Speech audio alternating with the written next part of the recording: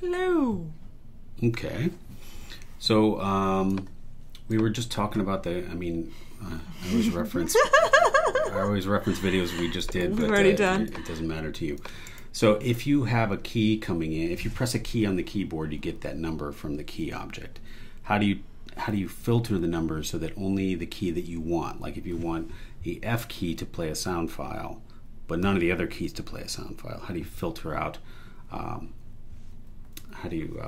just the F key? So there's an object called select that does just that, and that's all it does. If we look at the help file for select, it says outputs bangs based on input matching. What that means is select will listen for a specific number to happen, and when it hears that number, it'll say, I heard the number.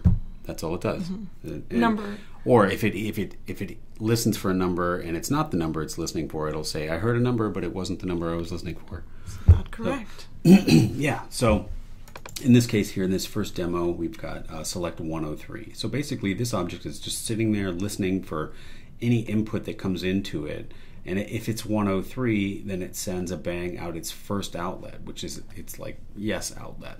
And if it's not a 103, it will send report a bang out the right outlet, which is like I call it the junk outlet. Everything that doesn't match comes out that right outlet.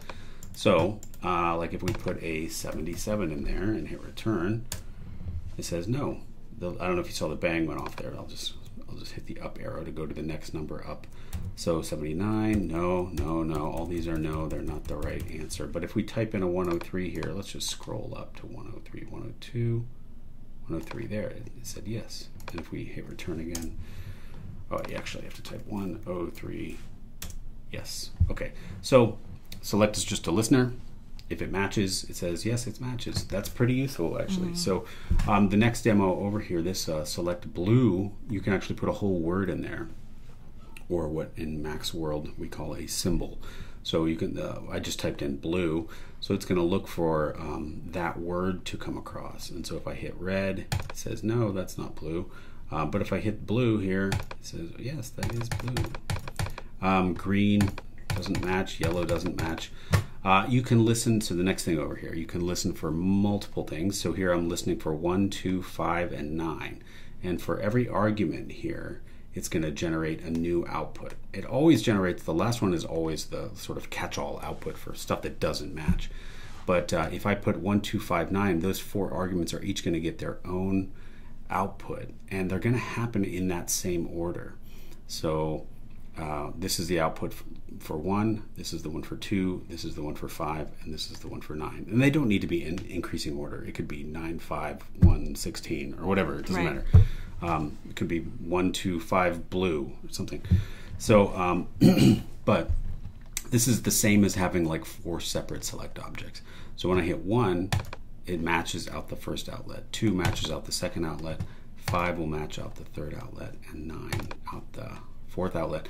A 99, what do you think is going to happen? I don't know. I don't see 99 on there, so I'm going to say it's going to dump it. It's going to dump it out the right outlet. There we go. And then you can always just sort of put a bunch of numbers in there.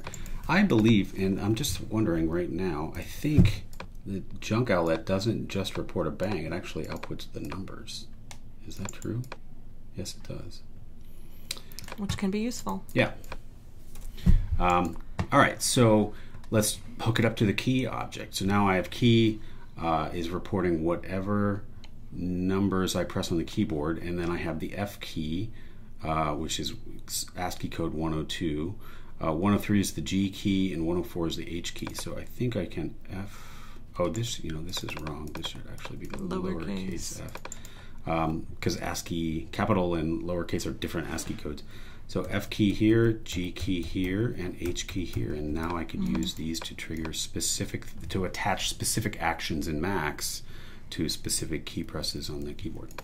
And so just to reiterate though, and you actually already said it, with this system here, you could have done something similar where instead of saying select 1, 2, 5, 9, it says select 101, 102, 104, yep, or whatever, and it'll give you an outlet for each of those. Right. It's the same way, but just Yeah. It's parsed out. You could do it either way. Mm-hmm. Yeah. You could have multiple arguments in here, or you could use multiple select objects.